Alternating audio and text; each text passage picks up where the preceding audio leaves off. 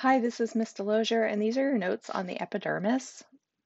So, the epidermis is kind of what you think of as skin. It's the outermost layer of your skin, and it protects against water loss, um, harmful chemicals, mechanical injury, and pathogens. So, it's kind of that outer barrier that protects your body from the outside world. Its general structure, I know it looks super complicated, but relax. Its general structure is that it's stratified squamous epithelium. So that means it's the squamous epithelial cells, but it's in layers. And it rests on that basement membrane that's between the epidermis and the dermis. And it lacks blood vessels. And what that means is that as cells grow, and they grow from the inside, the inner layer, those older cells migrate towards the free surface. They get pushed out and they're farther away from the blood vessels. So as that happens, they're going to not have access to nutrients. So as they migrate, they become keratinocytes, and so they flatten and they die because they don't actually have any food.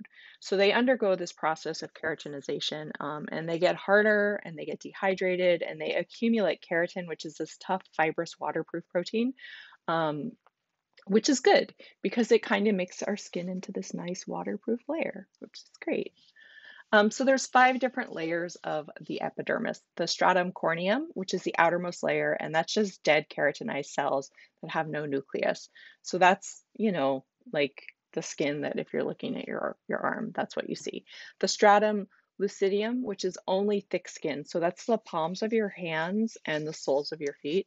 The stratum granulosum and the stratum spinosum, which I don't actually care if you know anything about them other than that they're there in the order. And then the stratum basale or the germita, germina, I can't say that word, you guys. Germinativium? I don't know. I can't say that word. I can never say that word. It's just a struggle for me. So the stratum basale or stratum basal. That's how I learned it, because that's the base layer, which is the deepest layer. It's the one that's nourished by the blood vessels in the dermis, and that is where mitosis takes place. So it says it's the mitotic layer. That just means that that's where cells are actively dividing. That's literally all it means.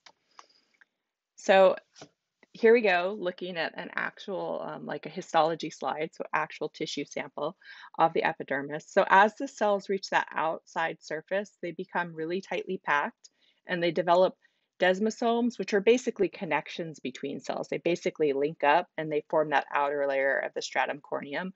And that those are eventually going to be shed from your skin surface. And you've all seen shedding skin, like if you've ever had like ashy skin, that's basically dry, dead skin cells that are flaking off, right?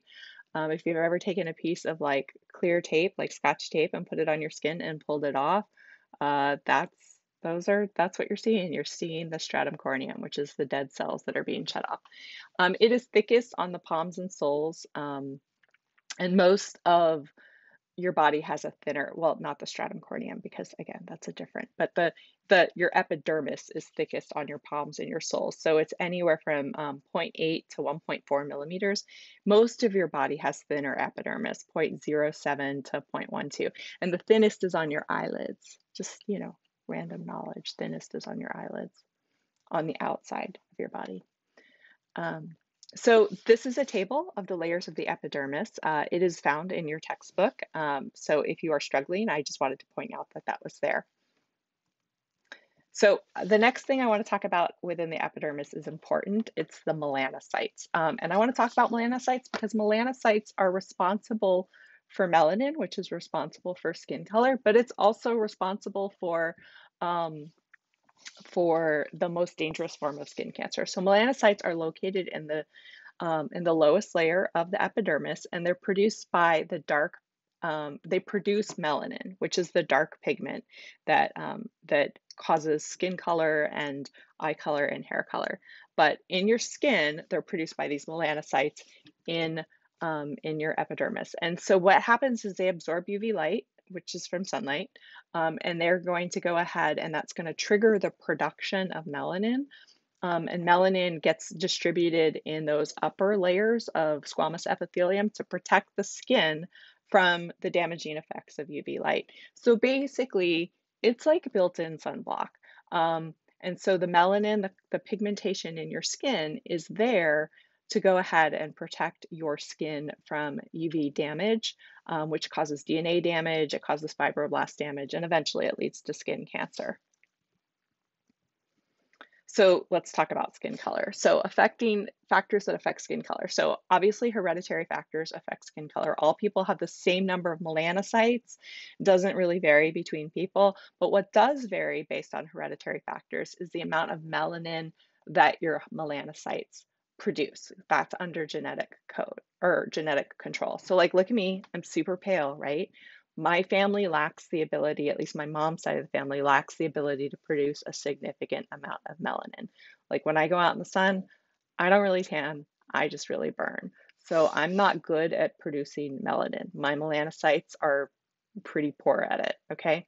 Um, and so there's a the melanocytes, the number is constant, but how they distribute the melanin and the size of the melanin granules that they produce is actually different.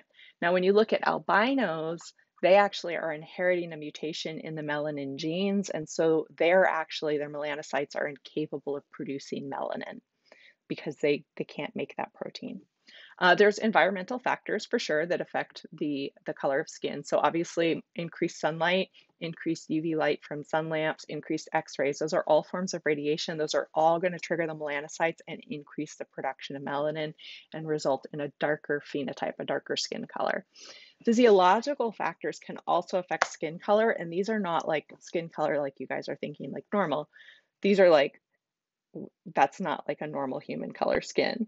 And by normal human color skin, I mean like your skin shouldn't be blue, right? It shouldn't be blue.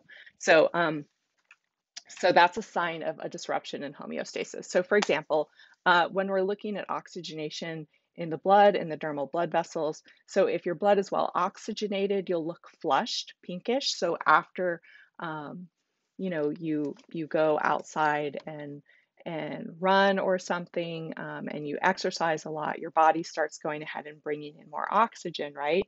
And then also you get warmer. And so you send more blood to your surface to go ahead and cool off, which we'll talk about in a separate video. But what that results in is more oxygenated blood at the surface of your skin, and so you look pinkish, right? So a flush. Versus cyanosis, which is typically you don't see cyanosis in like full face, but you can, but you see it more in fingertips and like lips, like extremities, where if somebody has very low blood oxygen, they start to take on a bluish tint. And that's a sign that they're not getting enough oxygen, and that's a problem.